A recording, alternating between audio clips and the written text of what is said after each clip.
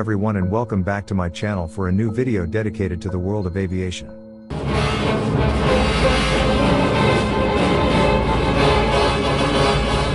The movie series Airport consists of American disaster films produced between 1970 and 1980, and based on the 1968 novel Airport by Arthur Haley.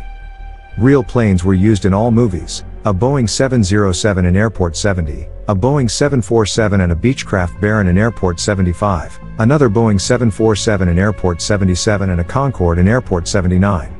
However, only 2 of the 5 starring aircraft have completed their careers.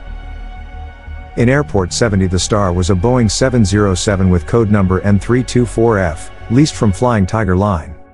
In the movie it showed an LL cheat line on its bare metal coating, while the name and the tail belonged to the fictional Trans-Global Airlines. Throughout the years, the aircraft was bought and leased by different airlines like Aer Lingus, Qantas Airways, and British Caledonian Airways. In 1986 the Boeing 707 was sold to Omega Air and leased next year to Transbrasil with the code number PT, DCS. 2 years later, on the 21st of May 1989, the airplane crashed during its approach onto Sao Paulo while it was in service as a cargo. The aircraft was making a high-speed approach to Guarulhos Airport as the runway was set to be closed in a few minutes for maintenance. During the approach, one of the crew members activated the air brakes and the aircraft lost airspeed and ended up stalling. The plane crashed into a heavily populated slum in Guarulhos, 2 kilometers from the runway. All 3 crew members lost their lives, as well as 22 people on the ground. 5 months later, another aircraft starring in the Airport saga was involved in an accident under very disturbing circumstances. In the plot of Airport 75, a Boeing 747 suffered a mid-air collision with a Beechcraft of 55 Baron.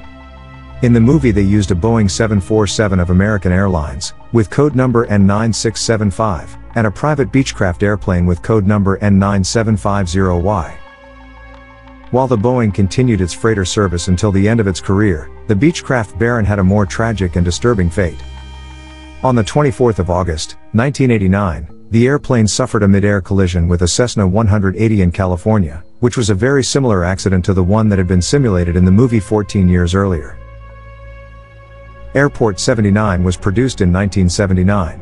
It's the last one of the 4 American air disaster movies, whose protagonist is a Concorde.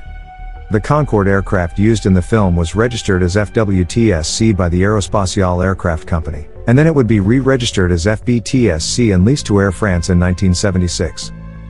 On the 25th of July 2000, the Concorde, identified as Air France Flight 4590, was hit by runway debris during a takeoff. The debris blew up one of the Concorde's tires, which punctured a tank under the fuselage on the left side of the plane. The flames immediately flared up, and not long after the engines 1 and 2 of the left wing were out of order. There was no point in hoping to save the plane. 121 seconds later the plane crashed onto the small French town of Gonesse, in the west of the Charles de Gaulle Airport. All the crew and the passengers on board lost their lives, as well as 4 people on the ground.